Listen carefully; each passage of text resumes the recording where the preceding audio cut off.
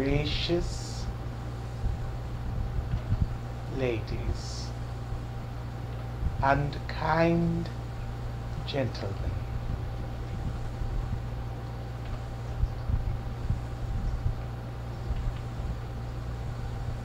What we do this night is broadcast in ways closely paralleling your own television sets.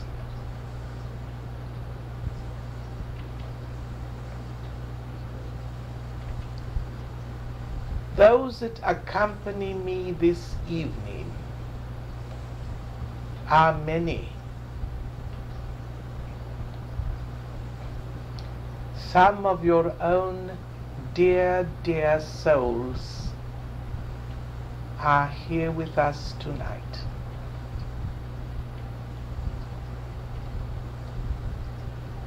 And many are here not having been here before, but having been invited.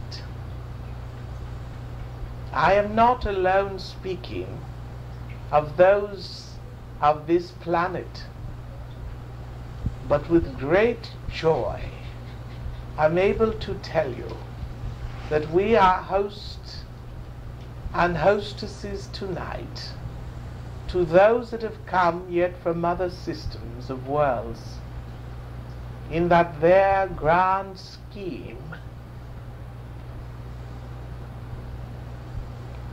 closely interfaces with our own. These are things I myself have only recently come to know, my dear ones. How wondrous then is this grand, grand plan. Do not think that the Earth, Terra, is the only planet that has gone through such convolutions anent the rising and falling of the gender. I tell you, there be beings with us this evening that you might call feminine in nature,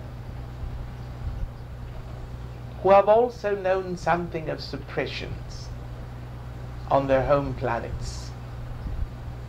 So this goes well beyond your solar system, my dear friends, and like a magnet it draws its own.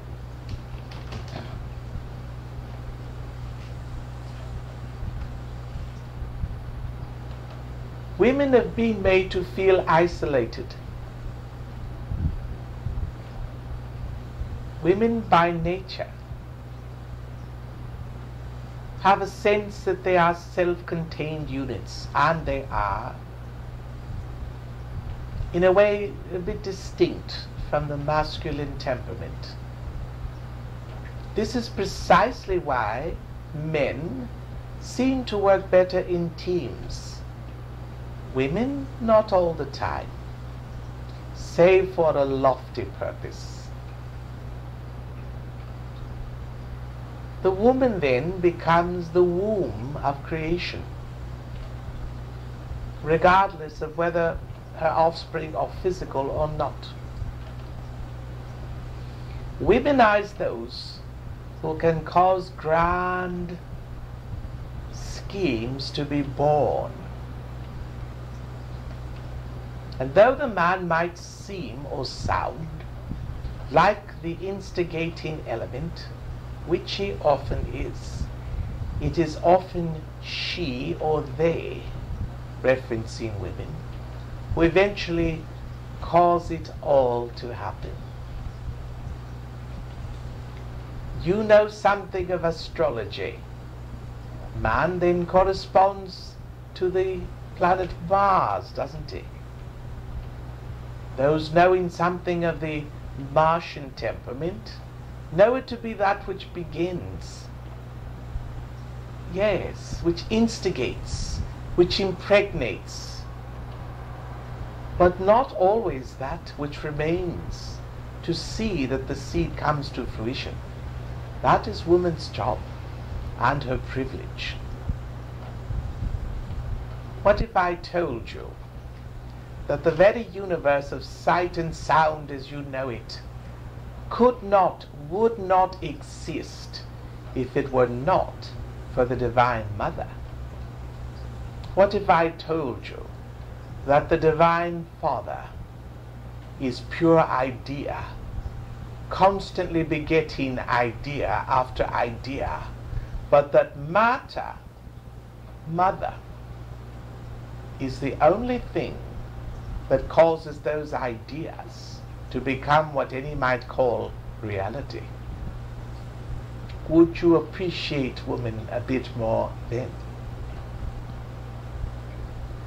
And yet, without those ideas, without that seed, what is she to do? How can she raise a family that's not been planted? Shall she twiddle her thumbs eternally? I say it is the twain, my dears, the twain. And thus I come not to trumpet woman as above man, any more than I should say that the heart is greater than the mind. For you've all had cause to note what occurs when heart hath not mind to guide her.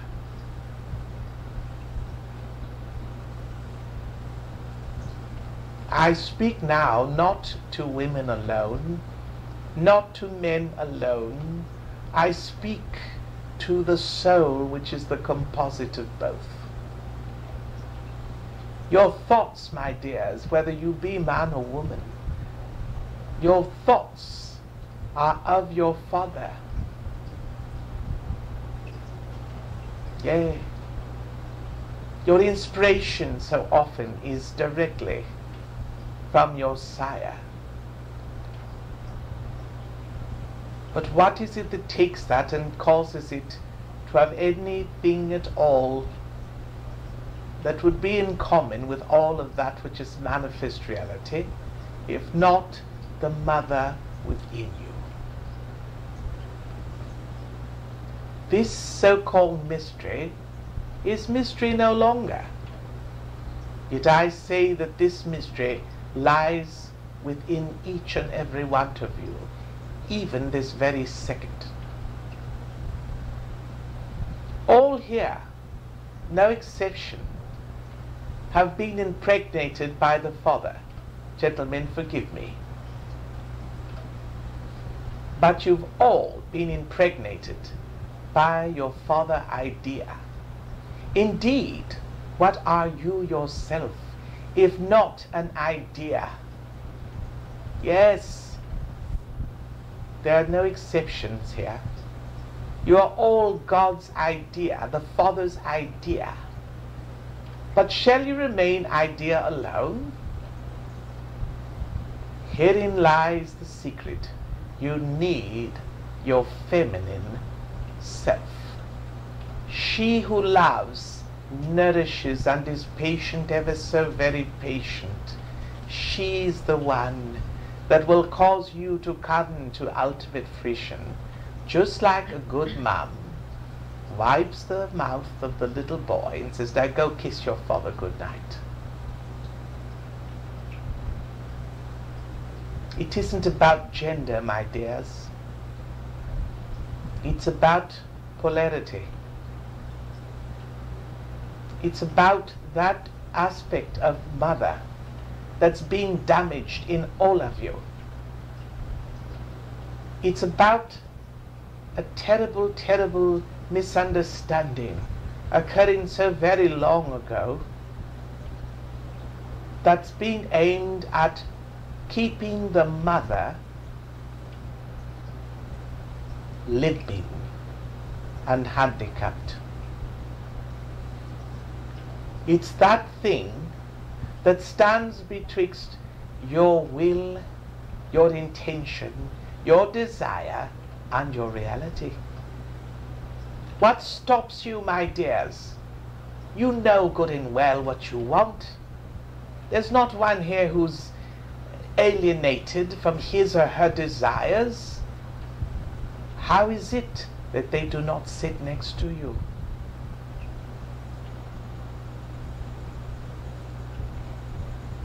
It is the mother that shall bring them about. You've got plans, you say. I say, that is your father speaking. Shall they come to pass? Then you must be in very good terms with your mum. One thing at a time, one day at a time. This is the way that a mother teaches her child, isn't it? She does not rush the infant to walk. But when that infant is ready, her hands are the ones that raise him up. So think, my dear, dear souls, on this if you would, and how within each of your breasts lies the secret of love, which has always been the secret of creation, isn't it? First you are. The product of the two. You've come that far. Then you of your own accord find yourself with goals, desires, directions, hopes. That is your father beckoning you forward as a good father will. Come along, take that step. And the little toddler looks at his mum. Can I do it? Go on, go to your dad.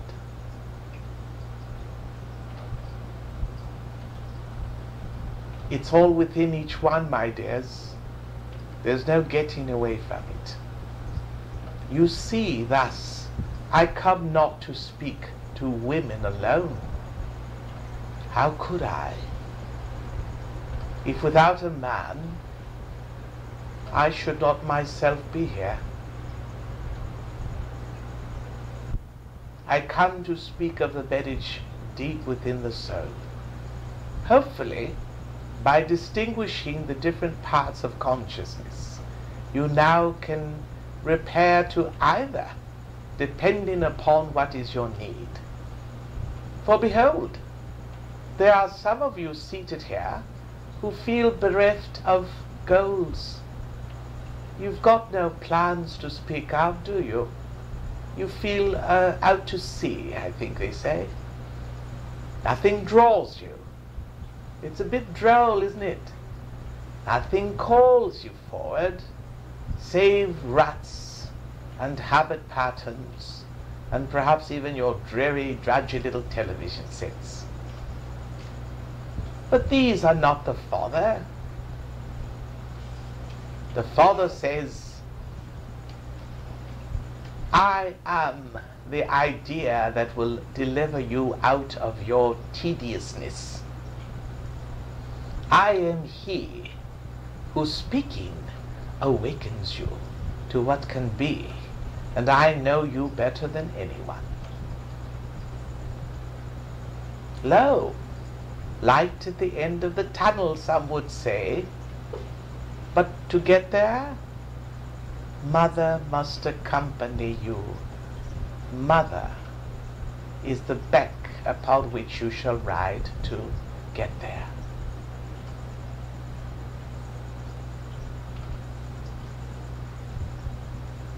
My dear, dear friends, I can scarcely accredit the grace that I am privileged to share with you now and forever. What is that grace? If not mother and father in perfect loving embrace. He doing his part and she doing hers, constantly and in perfect balance. That is grace. And when you feel it, it is that feeling of the child looking lovingly at both mother and father. You would know something of creation. I say, in most cases, it shall fall into one or the next. Having the pattern, father, then you've got only to tap mother's milk, the love that shall see it through. Love you not the pattern enough, it will not manifest for you. And so we hear again that what has been oft thought of as maudlin and sentimental, love, love, love, not as a sentiment, but as the very creative force that brings the apple to your mouth.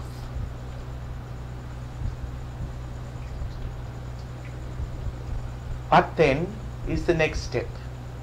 Simplify, simplify. Your father is constantly speaking. His ideas are infinite. Are you bewildered, having heard too many? Perhaps there is no blasphemy in this thing that I speak. In other words, perhaps you've got too many pots on the fire. My dear friends, it's time to take a few off. Simplify, won't you? You'll feel better, I promise you. 1, 2, 3 at the most should be the grand dreams of your souls. Accomplishing these, then you can graduate to the next higher level. Knowing these, you'll find how much love you can muster, how much mother you can bring to bear. For she, I say, is that thing causing it all to come true. Look into your hearts, my dears. If you are unhappy, this is likely the cause. Simplify. Set aside 1 or 2 and focus on 1 or 2 at the most, and love those into fruition, expecting not your brethren to understand. In likelihood they shall not. But you know what you're doing. We've given you a formula. Now you can use it. Try it, my dear friends, and watch, watch, watch. By simplifying your wish list, you'll accomplish the top 2 and have a smile on your face more often than not. Don't complicate it. No, don't complicate it, my dears, no. Keep it simple. Very, very simple. Ultimately, the Father himself has come down to but one goal, and the mother is constantly in the process of helping him accomplish it. Can't we do likewise? I leave it to you to discern what that might be. Like good children, we are all of us engaged in the accomplishment of the same. Such is my simple message this evening. Greater than this, I cannot say. Some of you here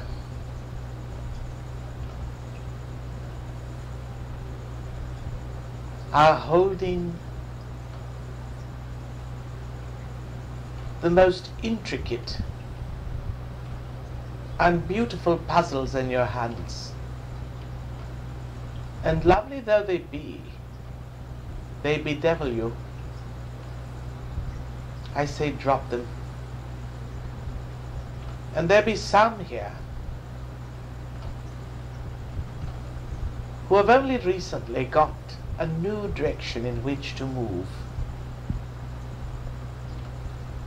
These need to simplify to accomplish. And there is one here who has a great fear that others do not understand nor love that soul.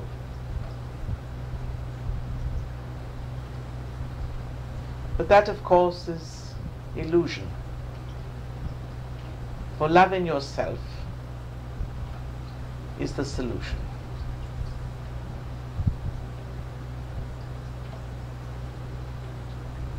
Two of you here have got the need to look to the care of your physical sight. Kindly do so. You'll create better. One here fears the worst, the very worst, that you shall die a terrible, drawn-out, painful death of the physical body. Pluck that weed, dear one. It serves you not, neither shall it feed anyone else. Decide that such is not your fate, and accept the magic of the moment. And all of you here shall realize before this calendar year has run its full course that there's little you can't have.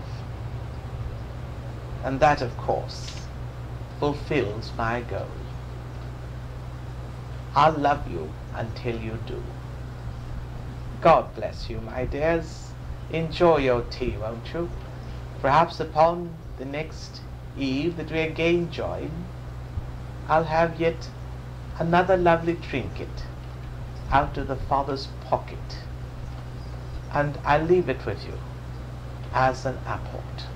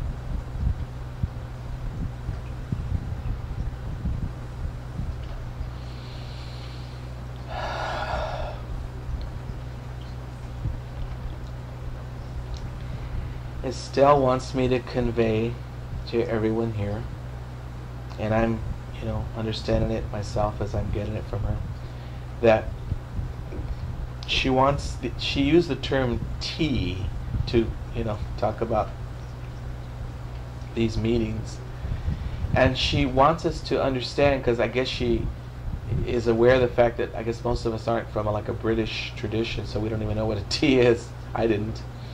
That teas, she says, are not long, as far as time goes.